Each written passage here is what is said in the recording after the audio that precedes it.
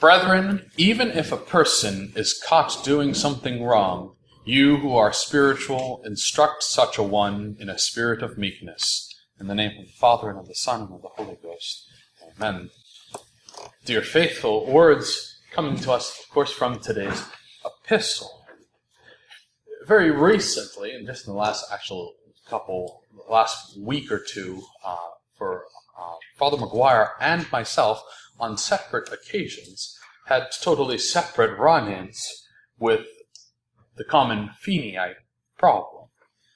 For those who don't know, a Feeneyite is a heretic who follows the error of Father Leonard Feeney, a Jesuit from Massachusetts, who denied the baptism of blood and desire, and he was excommunicated for that crime. Well, it's a kind of a plague that affects traditionalism today, and each of us had a very interesting experience in this coming across this world of the Feeneyites. For myself, I had met this young man who had come to the Mass one Sunday, and he wanted to sit down and talk about this aspect of the faith.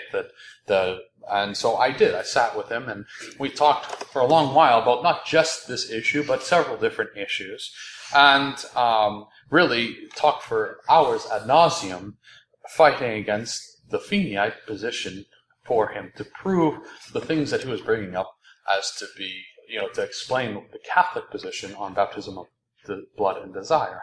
And, while contentious at the time, we went away fairly amicable, but I had my doubts as to any kind of resolution in his mind because, especially coming from Massachusetts, I've dealt with it a lot over the years. And sure enough, a few days later, I get an email from the gentleman, and he has written this 17-page long argument trying to bring up the same arguments that we had gone over, already again and again in conversation.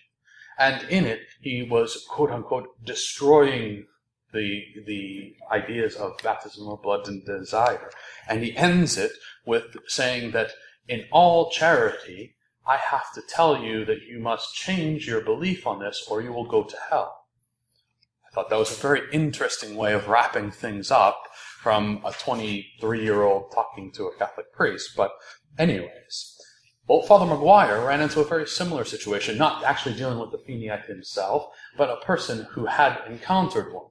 And that woman had talked to this person who argued long about this heresy, and to the point where she stood there and told this other woman, the Catholic woman, that I must tell you, quote, in all charity, that your parents are both burning in hell because they had not been baptized, and for certain they are definitely lost souls. And it caused a great disturbance, of course, in the soul of this poor woman. And so Father McGuire had to explain to her the Catholic position again, there to bring some calmness back to her. But it was interesting, and it's not uncommon for these people, that they close out their arguments by some sort of general attack, but under the blanket of that idea of charity, a quote-unquote charity in correcting those who they are talking to. But for us as Catholics, we have to see that while we can't dismiss the idea of fraternal correction, we have to recognize that those type of corrections that they were given were not actual fraternal corrections at all, but rather something totally falsely charitable and totally masking the grave sin of pride, the grave vice of pride that they possessed. But at the same time, we know fraternal correction is necessary at times. So how do we provide fraternal correction? How do we understand fraternal correction in the true realm of charity, in where our Lord wants it, and not some offshoot, very far fringe type of people who lack charity? Well, we have to understand fraternal correction itself. Fraternal correction, first and foremost, has its very basis in the true virtue of charity. And any time we think that we are either bound to give fraternal correction or we receive correction, we should always come back to that point. True correction is founded in the virtue of charity. What is charity? Of course, charity is defined by our Lord in the Scriptures as loving God with our whole hearts, minds, bodies, and souls, and loving our neighbor as ourself for God's sake. And that true love of neighbor sometimes can only be had by means of correcting a fault in another. And that does oftentimes happen that we are required to do so. For instance, it would be cruel to let a blind man who is wandering through the wilderness and walking towards a precipice, a cliffside. It'd be wrong for us to let him fall off the cliff because of his own ignorance of the danger that's there when we stand there and we could help him. We could stop him from doing so. That would be in a natural plane, fraternal in correcting him. Well, how much more so when we see somebody walking off the eternal precipice, the spiritual danger? How much more so are we required when we see that we can to be able to provide a correction to help them avoid that danger? But we are not required to rebuke somebody all the time. That's the second point of fraternal correction. While at times we are required to correct, we are not always required to correct. This oftentimes, when we correct in times when we shouldn't, causes more harm than any kind of good that may come from it. The general rule for that is that we should only provide a correction when we actually see a possibility of it being effective, when we see a real possibility for it to be effective in the life of the person.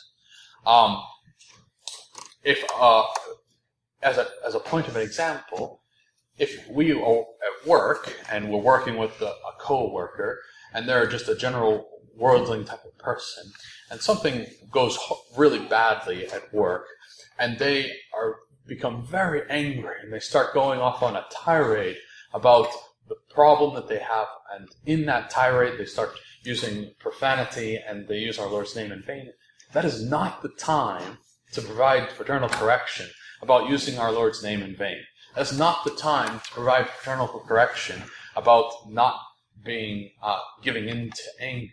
No good is going to come of that. No fruits are going to be born in those situations, because the man is already angry. He's already lost his cool, and any kind of correction being made is only going to pour gasoline on that fire of the passions.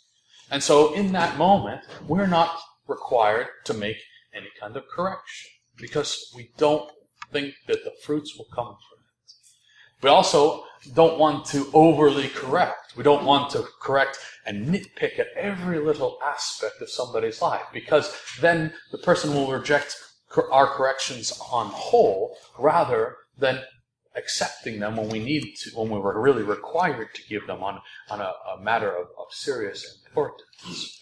So we at times are required to correct, but not every time.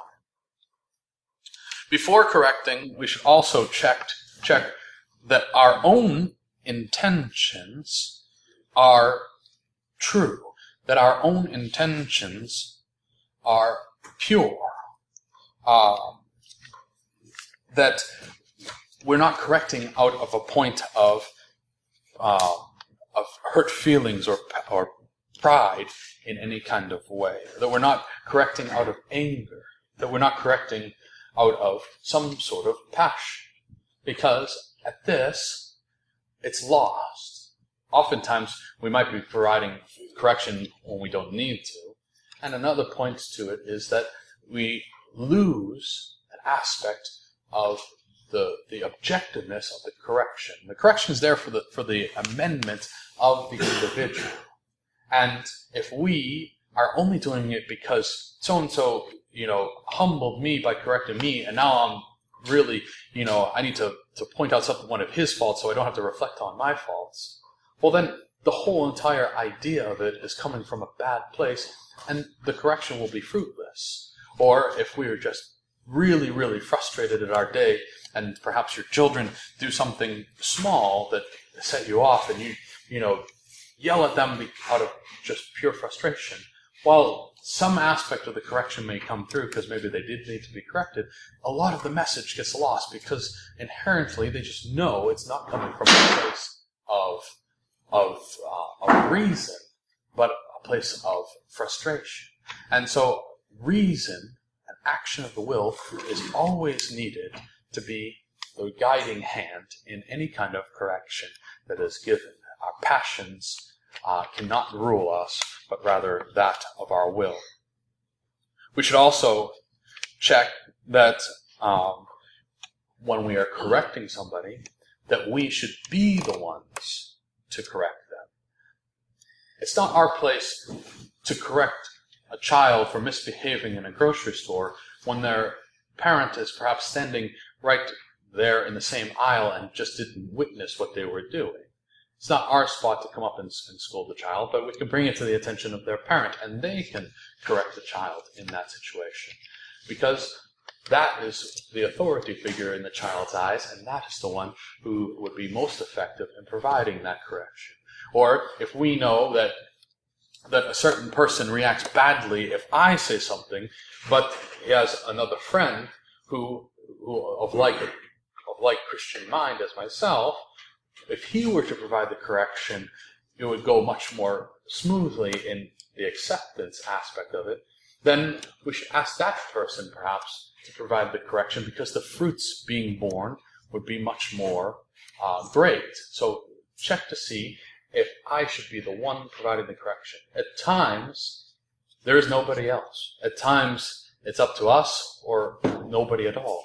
And so even if we might not be the necessarily the best one, we might be the only one. But sometimes it's better left in the hands of another. Correction should be made as kindly as possible. As the epistle talks of today, that we correct in meekness, that we do so in as most charitable way as possible. Remember where fraternal correction comes from, not only the virtue of charity, but even brought down again to the points of the corporal works of mercy, the corporal and spiritual works of mercy there. That, we should admonish the sinner and instruct the ignorant. The works of mercy don't say to scream like a banshee at the sinner or to beat about the head the ignorant, but rather to admonish and to instruct. And so for us, we should always default ourselves to the lowest degree necessary of sternness in our correction. Contrary to the motto of various military groups, most especially the Marines, not every problem is solved by high explosives. Harsh correction is appropriate at times, but most often it is much better to instruct in a kind way, to attract them towards sanctity, to attract them towards right living and right actions, rather than to force them in that direction by a harsh word. Remember, we are here to attract, not to attack. Lastly, correction should always be made at the lowest level of involvement as possible. I don't mean that in our instruction we use as few words as we possibly can get away with, but what I mean is that at its lowest level of correction it should be done. Our Lord tells us this in the Scriptures when He tells us that first correct somebody yourselves, then if he does not amend, then bring it to correct him in front of one or two witnesses, and then if he still is obstinate, then bring it to the high priest, then bring it to an authority figure to provide the correction. And so for us, it has to be that same way. Don't do it in a public way when that can be avoided. You're going to embarrass the individual. You're going to shame them, and perhaps they're going to not accept the correction well because of the fact that they can't get past their own feelings of shame or embarrassment. Don't do that as well because we have a duty to protect a person's good name. Remember when we were talking about the Ten Commandments, that a good name is possessed just like any material possession, and we don't have a right to take that away unless absolutely unavoidable. So our correction should always be provided at the lowest level possible and only brought up to a higher, more public level if necessary. Our Lord, throughout the Scriptures, tells us that in correction, that it should be done as individual and in charity. Never does he tell us to create a blog to send somebody's faults all throughout the world to see. In giving, if we are to be able to give fraternal correction well, we also have to be understanding enough of fraternal correction to accept it well. And how do we do that? First is that when we talk about for our own actions, which I'm in control of, I control how I say something. I control whether I say something. I control the words that come out of my mouth. But I don't control the words that come out of another's mouth. I don't control if they say something. I don't control how they say it or in what forum they say it. But I can only control how I receive that. And fraternal correction should be received in a spirit of gratitude and humility. We're only human. Our weaknesses are there, and they're going to come out in the form of protecting ourselves, because fraternal correction doesn't feel great. They're not correcting you on something that you've done well. They're correcting you for doing something wrong. And so our reaction is oftentimes to immediately put up defenses, immediately to justify ourselves, to immediately look past the issue at hand in order to mitigate that feeling of wrongdoing on our part. But it's that little bit of humility that will help us to change our lives, to help us to grow in grace. And it doesn't usually feel nice, but that's okay. And we have to put aside that reaction because we know that it's usually based in our pride. Also, we have to look to the fact that the person saw a reason to bring it to our attention in the first place. That person felt strongly enough to actually say something that we have to self-reflect on it, because we are not the best witnesses to our own faults. In fact, we are probably the worst witnesses to our faults many times because of the fact that I inherently want to defend myself and justify myself. And so even if they are wrong in a particular matter, say someone corrects me on a point and they had completely missed what was actually happening there, it doesn't mean there's not some sort of lesson still to be gained from that. It doesn't mean there's not some sort of point of growth that I can accept in that correction in order to grow. For instance, to give a simple example that happened recently, there's a woman at St. Gertrude's when I was back there, and I came in one morning into the sacristy, and she was there to do a little bit of work, and I walked into the sacristy, totally unassuming, and it was a Monday morning, and the person said to me, no hello, no greeting of any kind, no warmth in her voice whatsoever. Father, you need to be louder when you say Mass. That was it. And then boom, back around the corner again. And I sat there thinking to myself, okay. And there was no thought given to the fact that that Sunday I had 2 public Masses to say and 4 sermons to give on that day. And so you have to temper your voice a little bit so you don't lose it by the end of the day. There was no thought given to the fact that she was an elderly woman and probably doesn't have the greatest of hearing, and that she also usually sits in the very far back of church. None of that crossed her mind.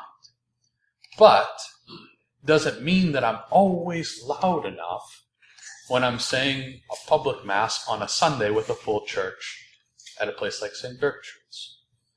No, it doesn't. Because perhaps there are times when I'm not projecting loudly enough. Perhaps there are times when I can be a little more conscious of that to try to say it in the most proper way given the crowd at hand, according to the rubrics. And in that type of reflection, despite the delivery of the correction, despite the source of the correction, despite the fact that in that instance there probably really wasn't a problem, I still can gain a greater knowledge of myself and a greater awareness of areas where I can improve, because we have to accept those corrections as they come and look for the lesson to be learned. In the end of it all, we all need to work at saving our own souls. But the same reason why I'm here to preach for you all, the same reason why we give catechism instruction, is the same reason why fraternal correction exists. It's because we can't just make it on our own. We can't always solve our own life problems or our own spiritual issues. Sometimes we need that help from outside, whether we ask for it or someone volunteers it to us. And sometimes we have to be the ones to give the assistance in that mode of fraternal correction. But we always have to reflect on where it comes from. It has to come from a point of true charity. It has to come from a point of truly looking out for the good of another's soul. It has to come from a point that we think will bear the most fruit, to be the most effective means of aiding someone in providing that little bit of change in their life that might bring them to that next step along the way in seeking after salvation. That has to be our goal in providing correction. And that's what we have to look for when we receive it. And if all of us have that mode, then we will all continually aid each other along that pathway to get closer to God and to get closer to our end goal, which is the salvation of our souls. May God bless you in the name of the Father, and the Son, and the Holy Spirit.